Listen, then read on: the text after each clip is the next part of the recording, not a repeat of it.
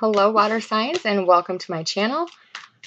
I'm doing a little bit different reading this week.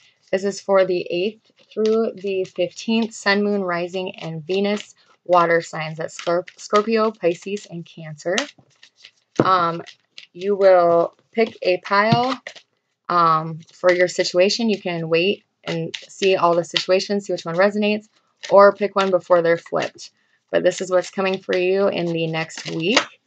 So Spirit and Angels, can I get 3 situations, please? 3 situations for our water signs.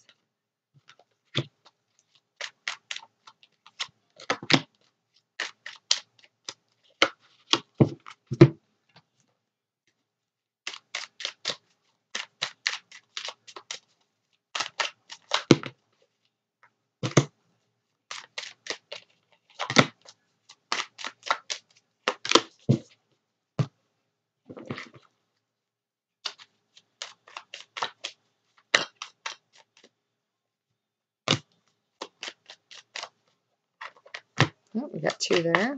That's all right.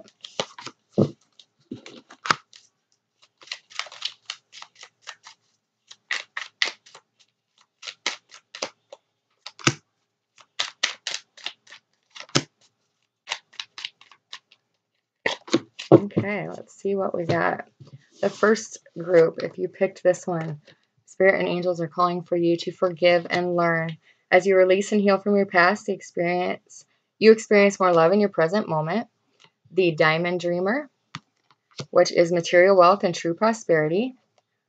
The Ace of Wands in the reverse, and the 8 of Pentacles.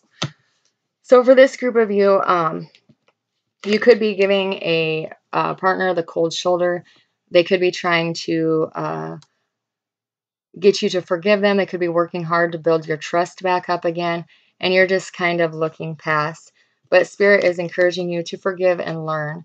Once you forgive and let go of this energy, you're going to be able to allow love to come in that much quicker. You're not feeling it anymore with this person. You're not feeling the love and passion you had at one time for this person, and you're holding off leaving because you're worried about losing material wealth. You're worried about losing your things. So you're not following your heart. You're not following your intuition. You're not moving forward because you're worried about losing what you have. But Spirit wants you to ask yourself, what is real prosperity? What is real wealth? Is it things, or is it true love and sharing life with a partner that you love and adore? So it's time to forgive and learn and move forward, and either release this person or put work into this relationship. The second group is calling in a soulmate. Your prayers, affirmations, and visualizations help bring you two together. The Wise Woman of Wonderland is integrity and compromise. The Ace of Cups, strength, and the 2 of Cups. Wow. For those of you in this group, you are most definitely calling in your soulmate. You have been working on yourself. You've been working hard. You have been showing strength and integrity and taking control of your life. You're seeing something, you want it, you're going to go get it. You're doing it with the utmost integrity. You're doing it the right way, and you're not allowing your wants and needs to be compromised. You are going after that soulmate, and you are most definitely manifesting that. This person loves and adores you as well with the 2 of Cups. There's that intense passion. There's that love and admiration, and you guys you have the same dreams. You have the same hopes, and you are with the utmost strength moving forward with one goal in mind, and that's having a new passionate beginning with your soulmate. I mean, these are all 5 cards are calling in your soulmate. So for this group of you, you most definitely are coming into a soulmate connection this week. You most definitely are having a new beginning with tears of joy with this person that is mirroring you, your mirrored soul. It's either a soulmate or a twin flame relationship for this center group. The last group, healing family issues. So your love life benefits as you forgive those in your family who have hurt you. The Fire Prince, optimism and aggression. the Ace of Swords, and the Ten of Wands. So this last group of you guys are finding out some news. You're coming out of the fog. You're finding clarity. It's going to possibly hurt, and it's going to cause family issues, but you have to find out this truth. You have to come out of this fog that you've been living in. Don't be too aggressive with finding out this news. Keep a positive mindset. Keep the hope, keep the faith, because this is going to pass. You're going to come out of this hurtful truth that you're receiving, and you are going to lay down this relationship. You're going to walk away, even though it's very passionate, very fiery, very connected.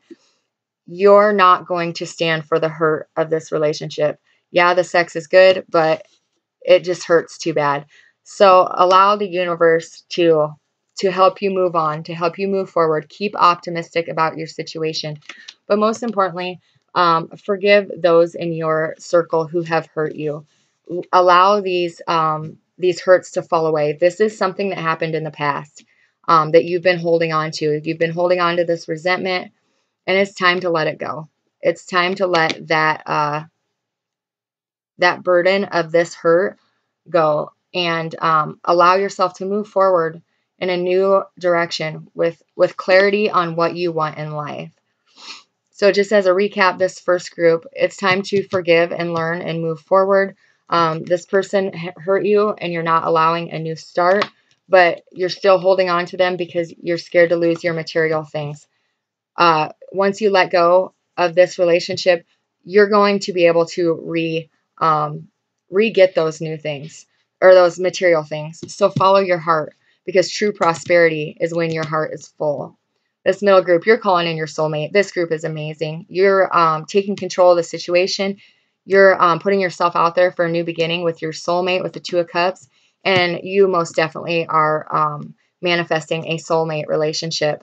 In this last group, it's time to let go of those family hurts. It's time to let go of that Ten of Wands. Move forward with truth, clarity, and a new beginning. And you guys are going to be just okay. Stay optimistic, because everything's going to work out for the best. So that's all I have for you, water signs. I hope you enjoyed this reading. As always, I send you love, light, and God bless.